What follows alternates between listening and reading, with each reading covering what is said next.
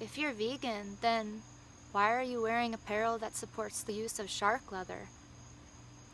What's up, you guys? Thank you for coming back to my channel. It's Kelly Carroll. Some of you know me as Koozie, and I have new videos every Friday. I'm really excited to talk about this episode because it's something very dear to my heart.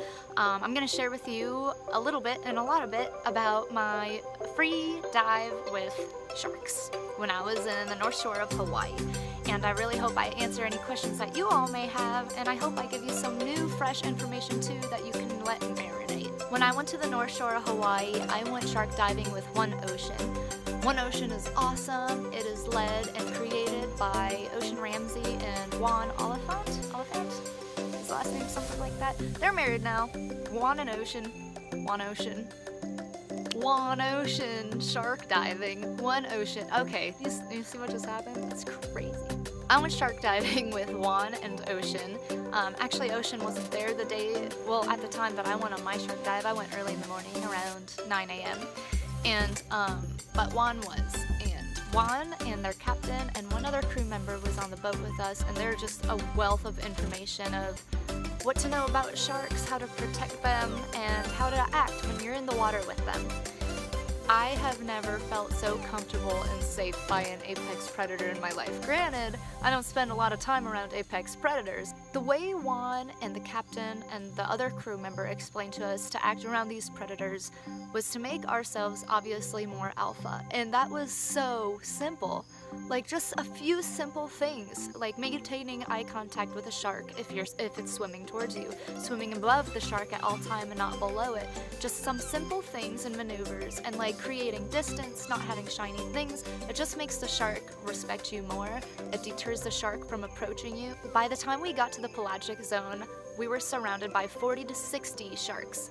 We had Galapagos sharks, we had sandbar sharks, and there was even a hammerhead shark that I'm so grateful I got to see.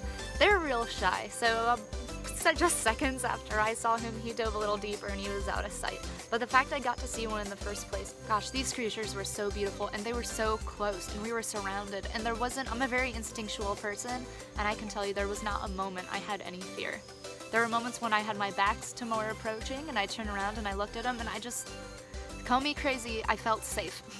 If you have the chance to go on a shark dive, I highly promote it. You're going to learn so much, you're going to feel so humbled, and you're going to understand that these are not our predators. I cannot tell you enough that we need to start focusing on saving them just as much as we're trying to save our reefs and our turtles and the rest of the marine life in the world, because they are going quick. I learned on this dive that we are butchering 70 million to 100 million sharks per year for things like shark fishing, shark sports, shark fin leather, shark fin soup, and all kinds of other reasons that are just not tolerable.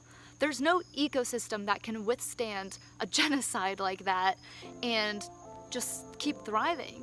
If sharks are the apex predator of so many of our oceans, and they get completely annihilated because we're turning a blind eye to them because we think they're this monster, what's going to happen to the rest of our ocean?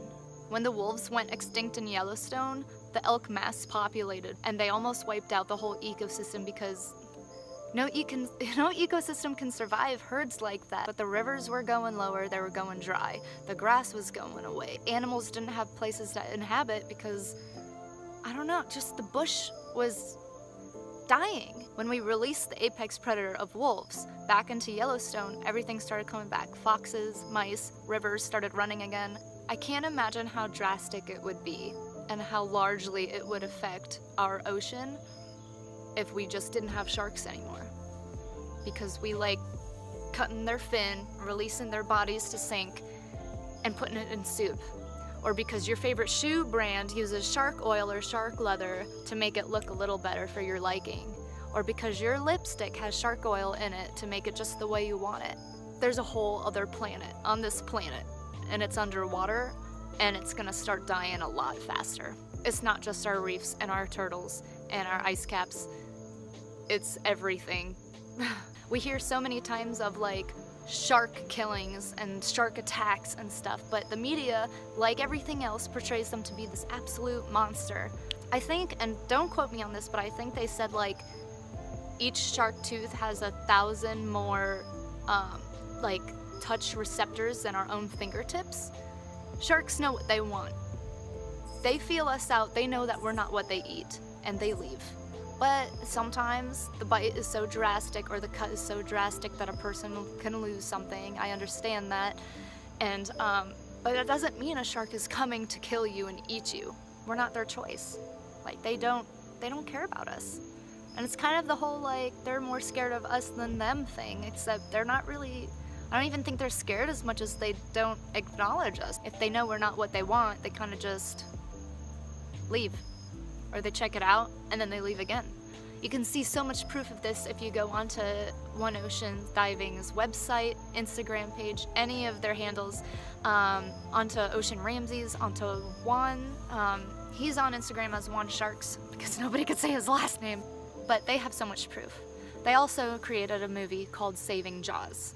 And Jaws, as you all know, is a movie based around a stigma of a shark eating and attacking people, and that's where so many people's fears came from, and like the media portraying them as this monster. But if you watch Saving Jaws, you're gonna see what these creatures are really all about. Or just take a risk and go on a shark dive and realize how beautiful they are, and how like gentle, and they're so shy. They're so shy. Did you know your chance of being struck by lightning is higher than a shark attack? Did you know your chance of being killed by a vending machine is higher than a shark attack? Did you know your chance of being killed by the common flu is higher than a shark attack? Did you know there were 20 times more deaths last year by selfie than there were by shark attacks? We have to stop stigmatizing animals we've never learned to love. I mean, I'm so happy that more and more people are becoming vegan all the time. Personally, I'm not a vegan yet, but I totally respect it, and in time I'd really like to be. It's hard considering the way I've grown up, but I have been learning more vegan tendencies day by day. And though it hasn't made it to my plate yet, it's made it to my lifestyle. I'm not trying to tell everyone to be vegan, but I am telling you to just be aware of what you're doing, what's being killed in the process, and like what the point of it is, you know? We joke so much in restaurants about like using straws to save sea turtles, and it's like, it's not a joke, and it's not a joke for sharks either. It's not a joke for the ocean and these garbage islands we have floating in it. It's not a joke for our planet's survival. I'm gonna bring this all back and kind of wrap it up, because I don't want this to sound too much like a lecture, because I know nobody likes that, and it kind of does sound like a lecture. But these are just facts, and these are just things we need to be aware of. And there's so much we can learn by like studying creatures that we do and don't love, or studying people that spend so much time with these creatures, just like Ocean and Juan. If you're looking to go free diving with sharks, I highly recommend it. Whether you're doing it just for fun, or you're doing it for a learning opportunity, or you're doing it to post something on Instagram, it is not an overrated thing. It is very like, it is exactly what you think you're gonna get, if not better. It's amazing. It's something I'll carry with me and remember for the rest of my life, and it was the highlight of my trip. And I think even if I had a fear of sharks and that I couldn't let go of, I would still have a different respect for them. And in a world where we want everything to be equal, from the way we treat our animals to the way we treat our people to the way we treat, oh my gosh, like the ocean and the earth and our companies and our home, let's acknowledge the animals too, shall we? I really hope you guys enjoyed this video. I hope that if you have any questions or comments, you will comment below and let me know what you think. I'm so sorry if you still think sharks are the bad guy. I'm so sorry if I offended you. I'm coming here to be real with you. I'm coming here to share some facts, and by no means do I think you should just jump in the water and start petting sharks. I think you should learn about it first, but I definitely think that if an encounter with a shark is something you want to have, it's 1000% doable, and there's a safe way to do it, and there's a respected way to do it. Again, I upload new YouTube videos weekly every single Friday. If you have any suggestions, comments, concerns, let me know in the comment section below. Please give me a follow on Instagram and Twitter, and don't forget to like and subscribe. Unless you hated this video, then no pressure. But if you liked it,